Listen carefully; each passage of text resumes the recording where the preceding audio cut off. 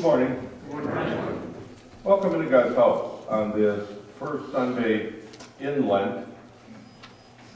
Our overall theme based on the scripture lessons these Sundays in Lent is rethinking religion. A lot of people have a lot of different ideas about God and religion, but that doesn't mean that they're necessarily right. And so we're going to look at some of the different aspects of that. Today we're going to rethink trials, tests, and temptations. A lot of people immediately think of those things as bad, but we're going to see that God is able to use them for our good. He uses tests as a way to get us to focus less on ourselves and more on Him. He takes trials to teach us that this sinful world is not our final home. And He even takes Satan's temptations and can use them for our good. While Satan would want to use them to draw us away from God, God can use them to draw us closer to Him and more dependent on His Word. And so that's going to be our focus this morning. We'll begin with hymn 404, Jesus Grant That Balm and Healing. Amen.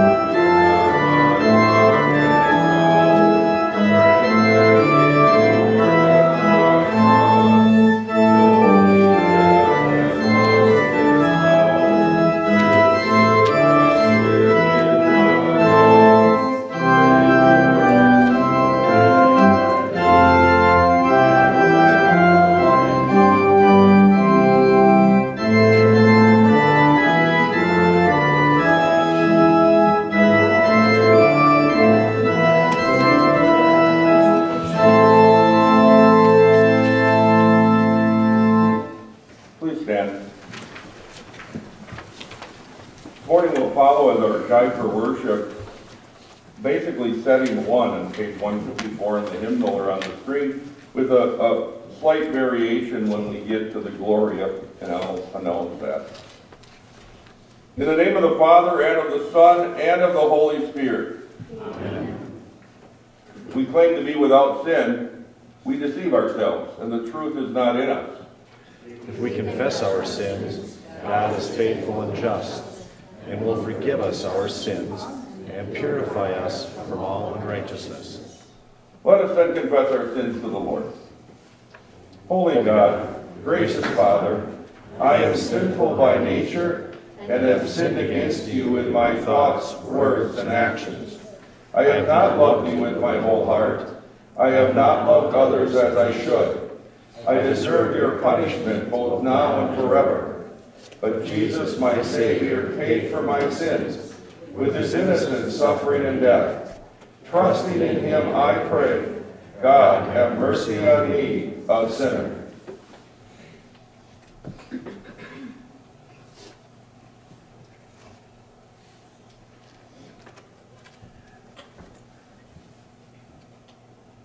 Our gracious Father in heaven has been merciful to us. He sent his only Son, Jesus Christ, who gave up his life as the atoning sacrifice for the sins of the whole world. Therefore, as a called servant of Christ and by his authority, I forgive you all your sins in the name of the Father, and of the Son, and of the Holy Spirit. Amen. In peace, let us pray to the Lord. For the peace from above and for our salvation, let us pray to the Lord. For the peace of the whole world, for the well-being of the Church of God, and for the unity of all, let us pray to the Lord. For this holy house, and for all who offer here their worship and praise, let us pray to the Lord. Help, save, comfort, and defend us, gracious Lord.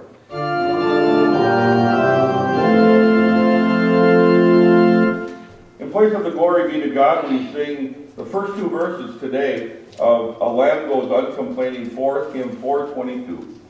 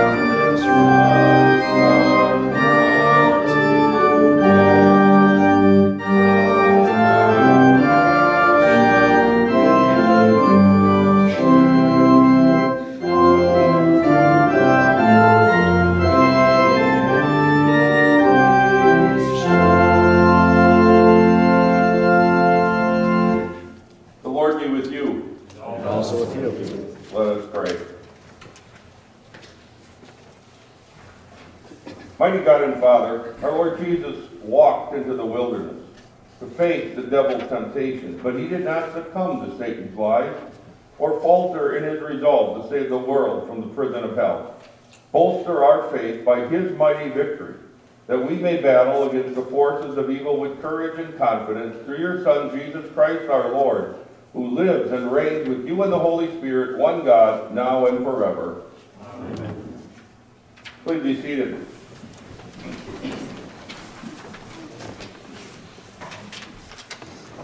Our first reading and sermon text for today, Genesis 22, beginning at verse 1. Sometime later, God tested Abraham. He called to him, Abraham. Abraham answered, I'm here. God said, now take your son, your only son whom you love, Isaac, and go to the land of Moriah. Offer him heat there as a burnt offering on one of the mountains there, the one to which I direct you.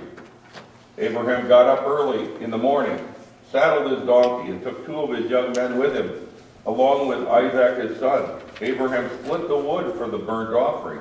Then he sent out to go to the place that God had told him about. On the 3rd day, Abraham looked up and saw the place in the distance. Abraham said to his young men, stay here with the donkey. The boy and I will go on over there. We will worship, and then we will come back to you. Abraham took the wood for the burnt offering and loaded it on Isaac his son. He took the fire pot and the knife in his hand. The 2 of them went on together. Isaac spoke to Abraham his father and said, my father? He said, I'm here, my son. He said, here are the fire and the wood, but where is the lamb for a burnt offering? Abraham said, God himself will provide the lamb for a burnt offering, my son. So the 2 of them went on together. They came to the place that God had told them about. Abraham built the altar there. He arranged the wood, tied up Isaac his son, and laid him on the altar on top of the wood. Abraham stretched out his hand and took the knife to slaughter his son. The angel of the Lord called to him from heaven, Abraham, Abraham. Abraham said, I am here. He said, do not lay your hand on the boy. Do not do anything to him. For now I know that you fear God, because you have not withheld your son, your only son, from me. Abraham looked around and saw that behind him there was a ram caught in the thicket by its horns. Abraham went and took the ram and offered it up as a burnt offering instead of his son. Abraham called the name of that place, the Lord will provide. So it is said to this day, on the mountain of the Lord it will be provided. The angel of the Lord called to Abraham a second time from heaven and said, I have sworn by myself, declares the Lord, because you have done this thing and have not withheld your son, your only son, I will bless you greatly, and I will multiply your descendants greatly, like the stars of the sky and like the sand on the seashore. Your descendants will take possession of the city gates of their enemies. In your seed all the nations of the earth will be blessed, because you have obeyed my voice. The word of the Lord. Thanks be to God. Our psalm for today is Psalm 25b, either printed in the worship guide or on the screen. I lift my soul to you.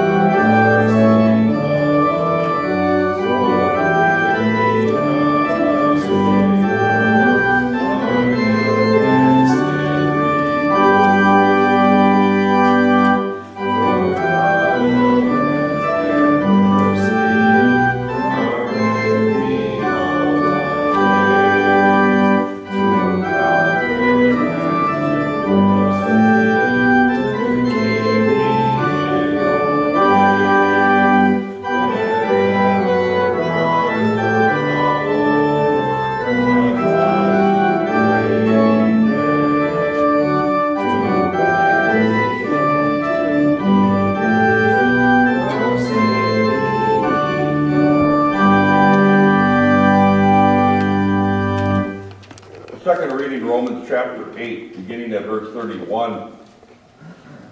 Proof of God's love for us is not that he removed all our troubles.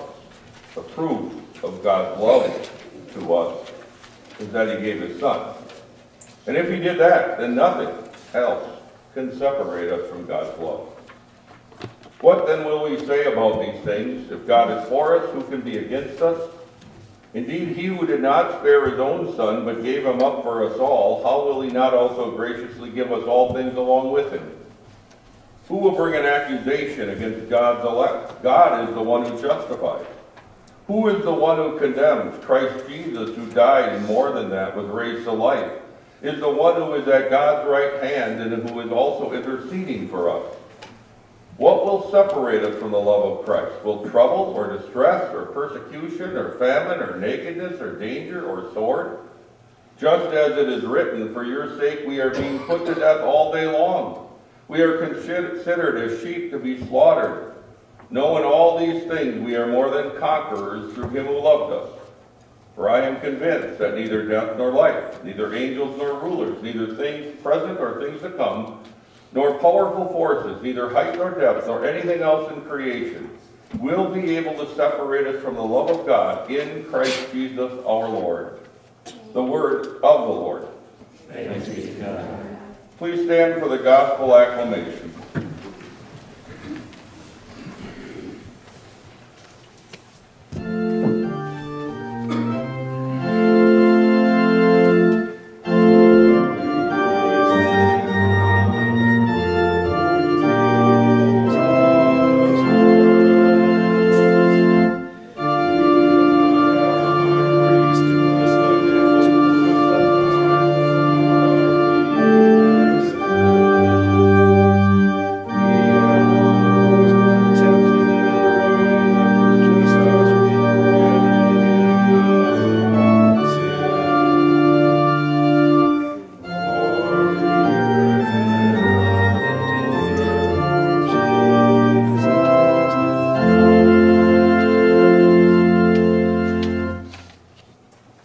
The gospel for today is Mark chapter 1, beginning at verse 12. We, at times, maybe often, fail to stand firm in trial or temptation. But by grace, the kingdom of God is still ours, because Jesus, as our substitute, did stand firm. Here we see him perfectly overcoming all of Satan's temptations. The Spirit immediately sent Jesus into the wilderness. He was in the wilderness for 40 days being tempted by Satan. He was with the wild animals, and the angels were serving him. After John was put in prison, Jesus went to Galilee, preaching the gospel of the kingdom of God. The time is fulfilled, he said. The kingdom of God has come near. Repent and believe in the gospel. The gospel of the Lord. Praise be to you, Christ. Please be seated. We continue by singing the hymn of the day, 863, A Mighty Fortress is Our God.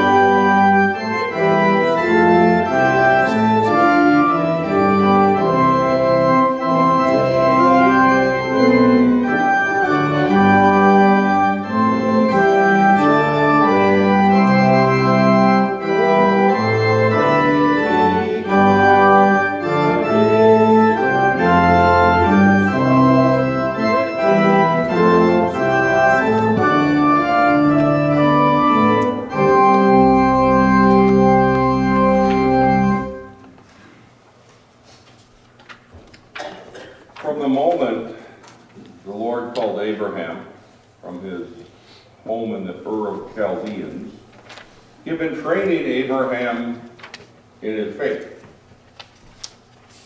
Now came the final test. God told Abraham to do the unthinkable. Now take your son, your only son, whom you love, Isaac, and go to the land of Moriah. Offer him there as a burnt offering on one of the mountains there, the one to which I direct you.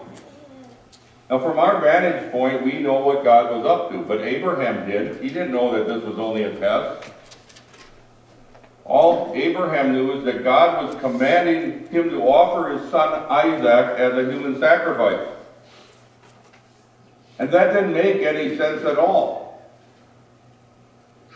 This was the son whom Abraham had waited 25 years to be born. This was the son born to Abraham and Sarah in their old age, well beyond childbearing years. This was the only son through whom God's promises were to be fulfilled. Promises like becoming a great nation, descendants like sand on the seashore. And now God was commanding Abraham to kill him and offer him as a sacrifice.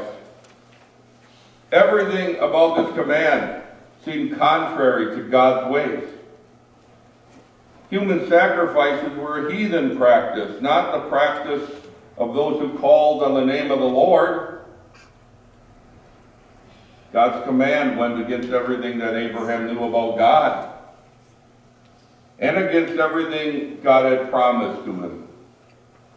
But even more significantly, this son Isaac was the one whom God promised to bless all peoples on earth, through whom the promised Savior would come. And that's what makes this command of God even more puzzling, isn't it? Why would God want Abraham to kill the very one through whom the Savior was coming? Not only did this command seem to violate Abraham's love as a father for his son, but it also seemed to cut off all of Abraham's hope for salvation as well. To Abraham, it must have seemed as if God's command was destroying God's promise. Luther accurately described Abraham's predicament when he said, "To human reason, it must have seemed either that God's promise would fail, or else this command must be of the devil and not God." So what do you do when God is opposite of what you expect him to be? What did Abraham do? He clung to the promise of God. Now, this test didn't come out of the clear blue. Remember, Abraham had been in God's classroom, so to speak. He had finally learned at his old age to take God at his word and trust him. Earlier in his life, he would have failed miserably, and he did. But now he was ready. God knew that. And ultimately, isn't that what faith is? Taking God at his word when everything else seems to say otherwise. Faith takes God at his word to provide and brings a generous offering to the Lord first, even when conventional wisdom tells you to pay yourself first. Faith takes God at his word and follows it even when everyone else is following the word. Faith takes God at his word even when your human reason tells you otherwise. Abraham clung to faith in God's promise even when everything said otherwise. Understand, God did not need to test Abraham's faith to know that it was real. Several chapters earlier, we read that God credited Abraham's faith to him for righteousness. God didn't test Abraham's faith for God's sake. He tested it for Abraham's sake, to exercise it, to strengthen it. And he did it for our sake, so that we might see Abraham's faith also as an example. And God still tests the faith of his people to strengthen and purify it. No two situations in life will be the same, but there are many striking similarities between Abraham, who God calls our forefather, and we who are Abraham's spiritual children. God still tests our faith in the furnace of hardship and suffering. Like gold in a refiner's fire, like steel tempered in a blazing furnace. He tests our faith that he creates in us to strengthen it, to refine it. He closes his hand of blessing and leaves us in the wilderness alone with only his word. And then he dares us to believe that that word is sure and certain, even though everything else seems to say otherwise. God tests the faith he creates in us to strengthen it, to harden it, like a blacksmith forging a sword for battle. He does that through various trials and troubles. The problem is that in our day and age of sugary, sweet Christianity, it's easy to forget this. And in all truth, we would rather not know about this fact of the faith, would we?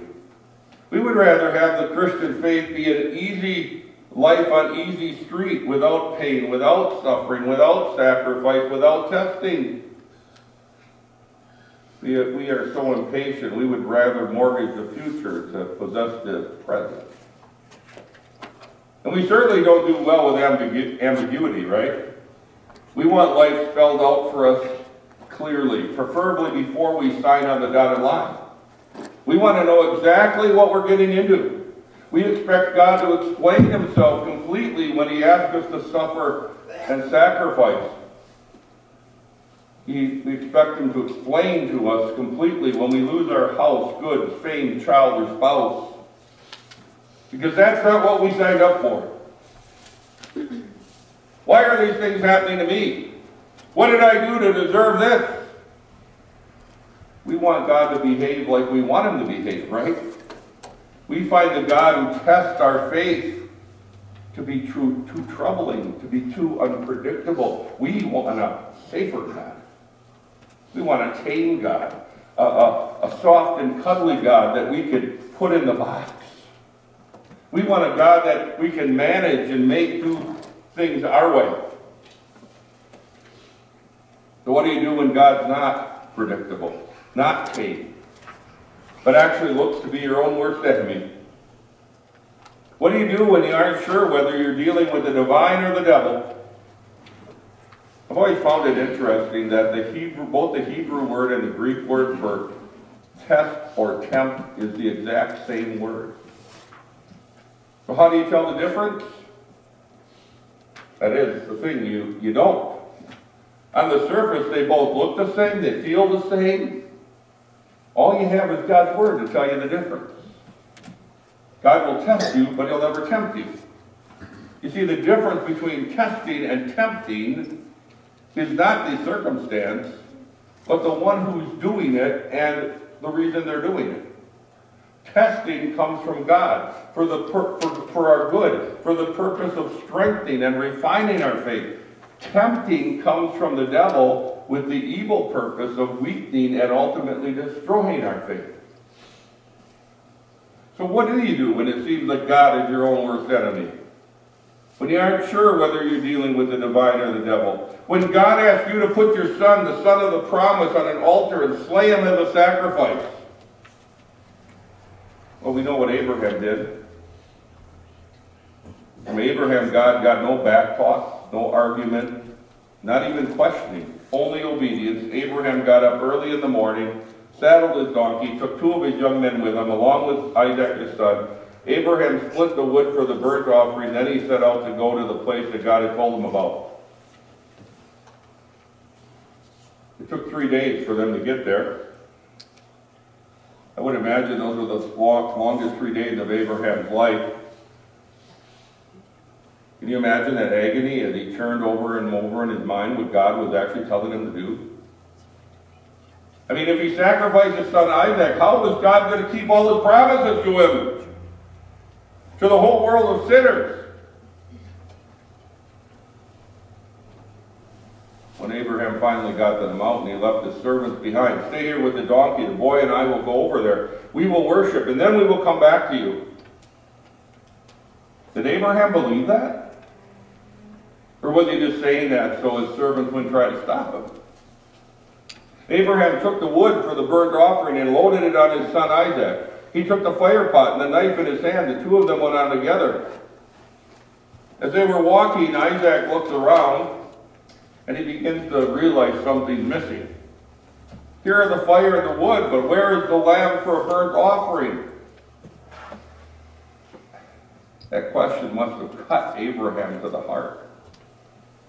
And in his reply, we see Abraham's both considerate love, who spared his son all the gory details, but also Abraham's confident faith, which lets the outcome to God. God himself will provide the lamb for a burnt offering, my son.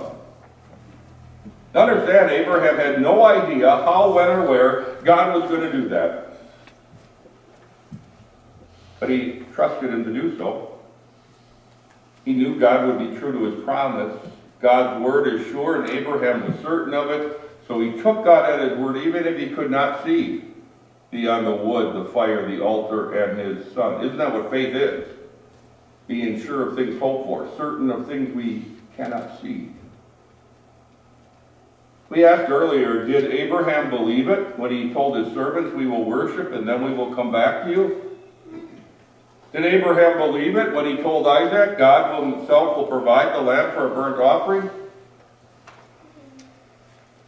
Well, we have our answer in Hebrews chapter 11 in the New Testament. We're told that Abraham, yes, did believe that. We're told that Abraham believed even if God would have him slay Isaac, he, quote, reasoned that God also had the ability to raise him from the dead. Abraham believed God's word, confident God would be faithful to it, even if it meant raising Isaac from the dead. Abraham took God at his word to the point of tying his son up, placing him on his altar, and raising that knife up above his son to plunge it in. What an anguish-filled moment. When faith and unbelief are engaged in struggle. When heaven and hell look indistinguishable from each other. Disregarding everything that his heart and head told him, Abraham focused only on God's promise. His muscles tense, ready to obey God's command, no matter how thinkable, no matter how unbearable, no matter how unreasonable. If there was any conflict between God's command and God's promise, that was God's business. But Abraham was going to do what God commanded him to do no matter what. And then came the voice of the angel of the Lord. The pre-incarnate Son of God, second person of the Trinity before he became permanently God in the flesh at Bethlehem. Calling out his name, Abraham, Abraham, do not lay your hand on the boy, do not do anything to him, for now I know that you fear God, because you have not withheld your son, your only son, from me. You see, God wasn't interested in the death of Isaac, but only in the willingness of Abraham's faith. Faith has been described as the yes of the heart. Faith sees nothing but the word of God and clings to it. By faith, Abraham was willing to do what God commanded, to surrender and sacrifice Isaac. And in so doing, he showed that he feared God. To fear God is more than to be afraid of God. It's the idea of having reverential trust in God, which includes unflinching commitment to his word. To fear God is to place God's word and command above the word and command of anyone else, even one's own heart and mind. That's what Abraham didn't he? God tested Abraham's faith, and he passed with flying colors. There was nothing that Abraham was going to withhold from the Lord. He would even give up his own son, the son of the promise, if that's what the Lord wanted. There was no command of the Lord that Abraham, his servant, would not obey. There was no one and nothing that Abraham feared, loved, and trusted in God above God. Abraham was ready and willing to offer Isaac as a sacrifice, but God wouldn't let him. He didn't have to, because Abraham already showed that in his heart he had surrendered and sacrificed Isaac. And there in that thicket was a ram caught by its horns. God did exactly what Abraham said he would do, right? God provided a ram for the sacrifice. The ram would be sacrificed instead of Isaac.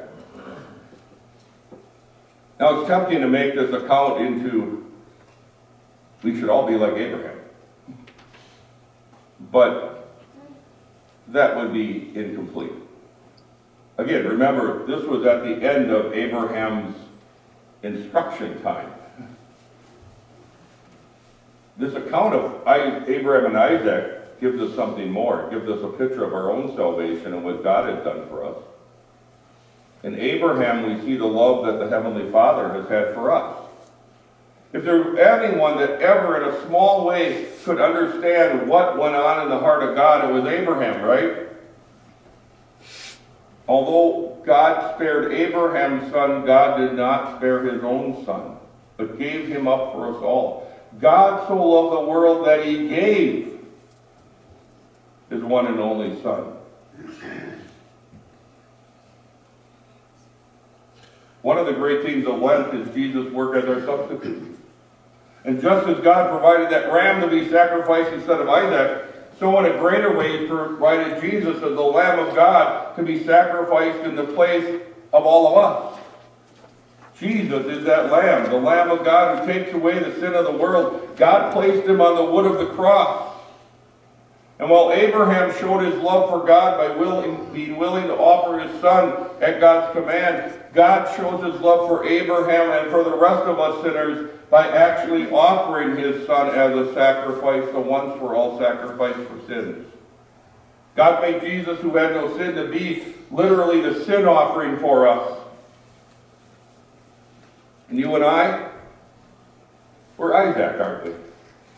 We face death every day, whether we want to admit it or not. We heard we are being put to death all day long from our second reading. We are considered as sheep to be slaughtered. That's not a pleasant picture, but it's an accurate one of our life on earth, isn't it? The law of God has us bound to the firewood. The commandments bind us to the altar. The death sentence prescribed by the law hangs over us just like that knife hung over Isaac. The wages of sin is death. We feel it in our bones. Our consciences tell us it's true. There's no way out. We have broken God's law. We deserve to die. God is justified in slaying us and engulfing us in the fire of his wrath. But then Christ steps in and intervenes. He stops the knife from plunging. He holds back the condemnation of the law and the death sentence. He does so by flawlessly keeping the law for us and by taking all of the law's prescribed punishments for us. The ram caught by the horns in the thicket is a picture of our Savior. He's God's lamb, caught on the wood of the cross, pinned there by our sins and guilt. God's provided the lamb for the sacrifice. And just as God provided that ram for sacrifice so Isaac could live, so he has provided Jesus, his son, as the perfect Lamb of God for the sacrifice so that we would all live. Where's the lamb? See him on the cross, the Lamb of God for sinners slain. Abraham called that place the Lord will provide. What a fitting name. Do you realize that later Mount Moriah would be where the temple was built in Jerusalem? Where God would provide access to his Old Testament people through the offering of many other lambs and animals for sacrifice. And of course, all those animal sacrifices only had their value from the sacrifice which they looked forward to, the once-for-all sacrifice of God's Lamb.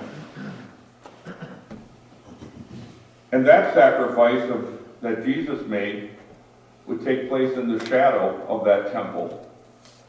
There, suspended between heaven and earth, was the substitute for sinners God himself had provided. In Christ, God gives us more than we expect, more than we realize, more than we could ever ask. God tested Abraham. God tests us. Which means right now, if your life is fairly comfortable, Rejoice. Give thanks to God for the respite. But realize it's just that. It's a momentary break. Because you will be tested. You can count on it. I don't know what form that testing will come, but it will come. It could be financial difficulty, emotional distress, physical disease. It could be betrayal by a friend or a death of a family member. It might be a situation where you are forced to choose between what you want and what God wants. Now maybe this isn't what you want to hear. I get it. Testing is never fun. But it's not supposed to be. Abraham was not having fun on Mount Moriah. In times of testing, God may seem distant, maybe even appear as your enemy. Those closest to you may avoid you. You will feel isolated and alone. And all you will have is God's word. And then God dares you to believe that that word is sure and true, no matter what everything else seems to say. But his word is enough. For you have this promise from him. God is faithful. He will not allow you to be tested beyond your ability, but when he tests you, he will also bring about the outcome so that you are able to bear it. Even in your testing, know God has something good in mind for you. He's working towards your eternal salvation. He's working towards raising you to eternal life on the last day. God is putting to death the sinner and raising to life the saint, awakening your faith in Christ, testing it, tempering it, to make it even stronger. That's why God tests. So that you learn to rely less on yourself and rely more on him. So that you loosen your grasp on the things of this world so you can tighten your grasp on the treasures of heaven. So that you take your eyes off this world and realize where your real home is. So that you learn to trust the Lord to provide. He has provided. His Son is the lamb for the sacrifice. And baptized into him, believing in him, he will provide you with everything else you really need. Believe it. You have his word on it. Amen.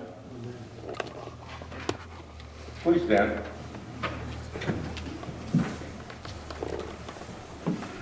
We continue by confessing our faith using the words of the Nicene Creed. We believe in one God, the Father, the Almighty, maker of heaven and earth, of all that is seen and unseen. We believe in one Lord, Jesus Christ, the only Son of God, eternally begotten of the Father, God from God, light from light, true God from true God, begotten, not made, of one being with the Father. Through him all things were made. For us and for our salvation, he came down from heaven, was incarnate of the Holy Spirit and the Virgin Mary, and became truly human. For our sake he was crucified under Pontius Pilate. He suffered death and was buried. On the third day he rose again in accordance with the Scriptures. He ascended into heaven, and is seated at the right hand of the Father. He will come again in glory to judge the living and the dead, and his kingdom will have no end.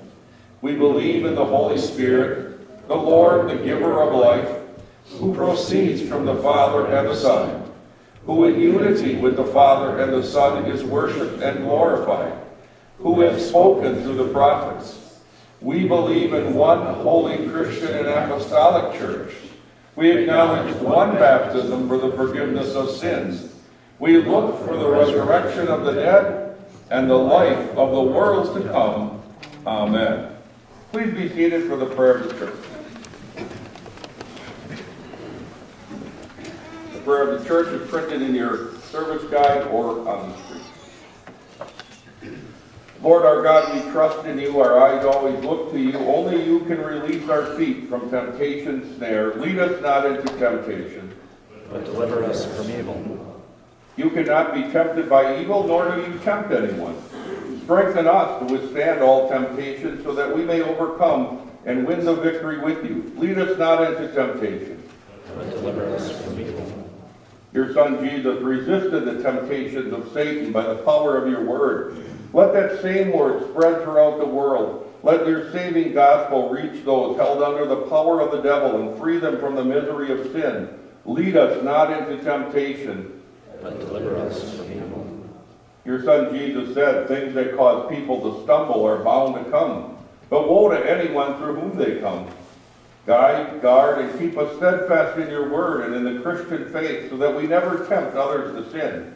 Lead us not into temptation, but deliver us from evil. Look on Christians around the world who face temptations, trials, and persecutions because of their faith. Keep them from all harm and danger. Keep your word in their hearts and on their lips. Lead us not into temptation, but deliver us from evil. Turn and be gracious to those who are lonely or afflicted, who suffer pains of body, soul, or mind. Relieve their distress and free them from anguish. Lead us not into temptation, but deliver us from evil. And now hear us, Lord, as we bring you our private petitions.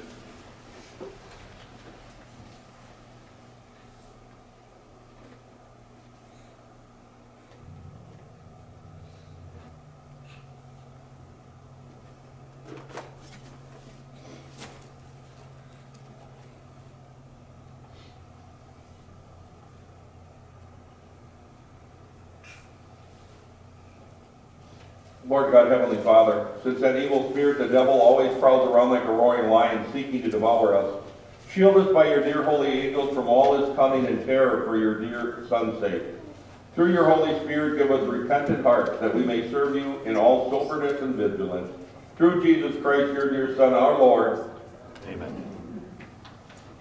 And now, motivated by God's grace, as we receive the gift of God's people to God's altar, we sing two verses of When I Survey the Wondrous Cross.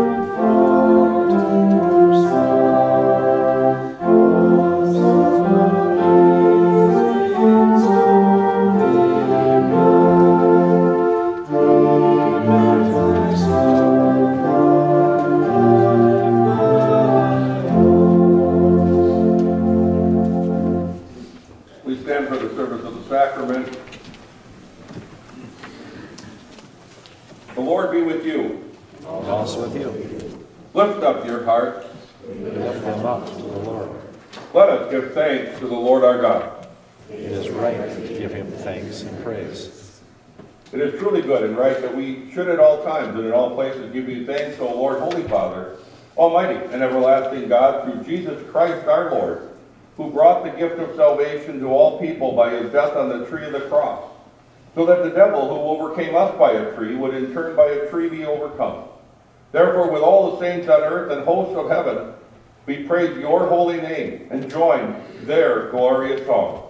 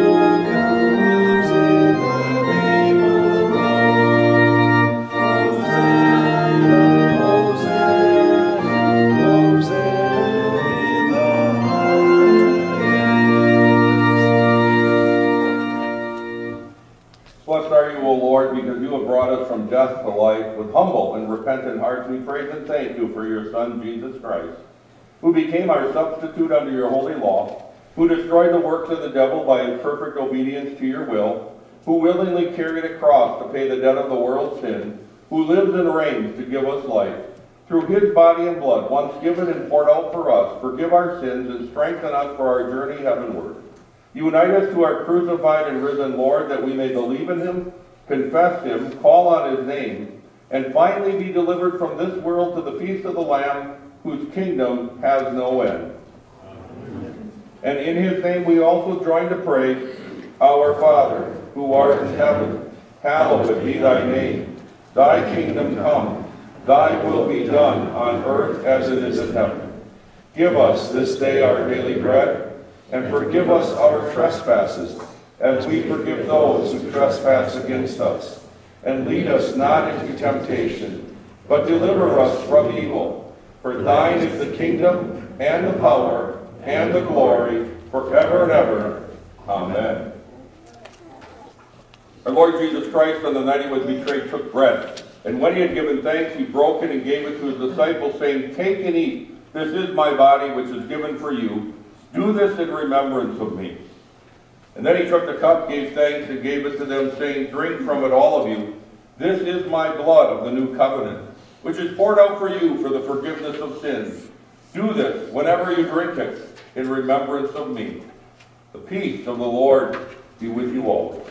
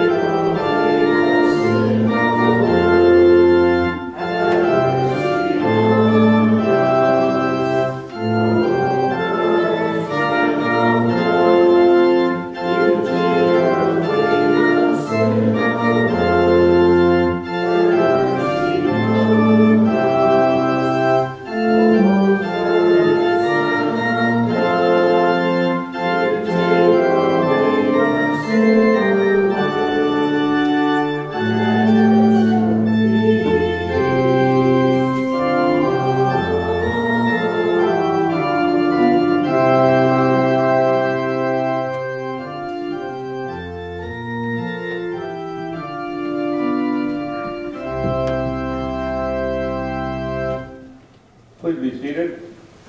Communicants, please follow the direction of the usher. During the distribution, we'll sing hymn 671. Please stand. Give thanks to the Lord, for he is good. His mercy endures forever. Whenever we eat this bread and drink this cup, We proclaim the Lord's death until he comes. we give thanks, Almighty God, that you have refreshed us with this saving gift. We pray that through it you will strengthen our faith in you and increase our love for one another. We ask this in the name of Jesus Christ, our Lord, who lives and reigns with you in the Holy Spirit, one God, now and forever. Amen. The Lord bless you and keep you. The Lord make his face shine upon you and be gracious to you. The Lord look upon you with favor and give you peace. Amen. Please remain standing to sing 951, Lord, now let your servant.